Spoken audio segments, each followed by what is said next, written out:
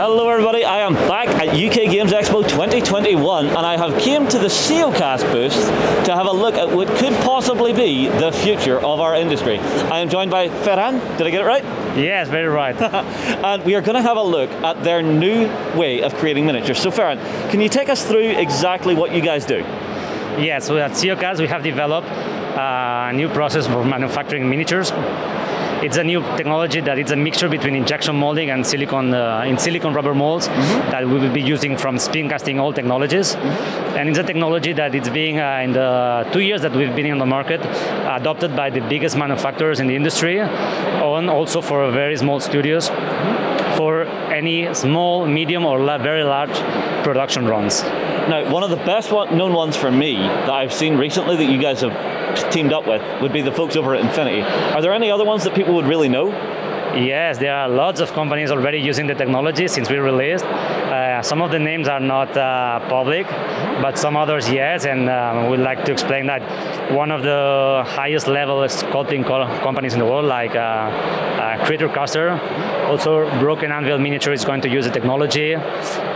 Big Child is also a super studio in Spain that is switching from resin casting to SioCast, and other companies that are really into high volume productions.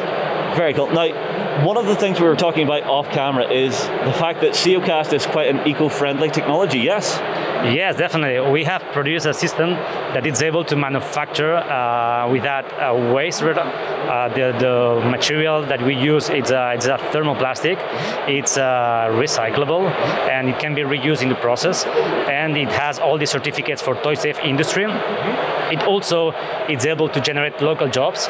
Our customers are really happy because they don't have to outsource products in China, for example, that are creating a lot of CO2 during the transport. And it's more and more this mindset of trying to make the products locally, reducing your carbon footprint, what it's also helping SioCast to get adopted. Besides, of course, the qualities and the level of detail that you get, that it's completely awesome.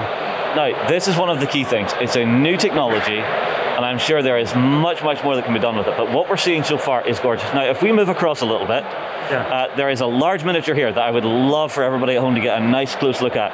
Have a look at this. What are we looking at here? Yes, here we're looking at one of Yedaro's model's biggest dragons.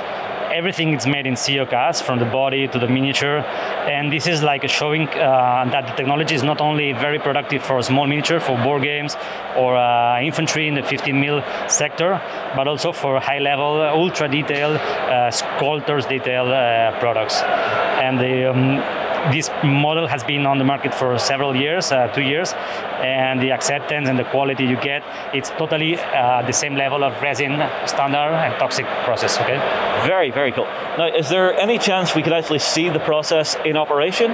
Yes, of course. This is why we came to the exhibition, to be able to show to the rest of the public and manufacturers how our technology can really changing already the market. Okay, excellent. If you wouldn't mind walking us through the steps of what you do. So we begin with our mold? Yes, we begin with our mold. This is the base of the process. Our company SioCast, it's a spin-off of our industrial group, which is called Coniax. This is our core business, manufacturing silicon.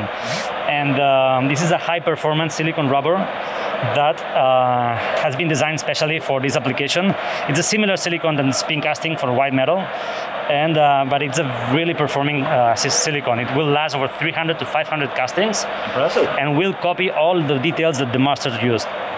And here, in order to demonstrate the technology, we have miniatures, but we have also created like a token with the UK Games Expo logo, so that people can understand that this technology may be for very big production, but also single release, single events production, where you simply design the part, you 3D print the masters, you make the molds, and in 2-3 days, you are at an industrial manufacturing scale. So, one quick question. So, is this a standardized size of mold, or can you go bigger?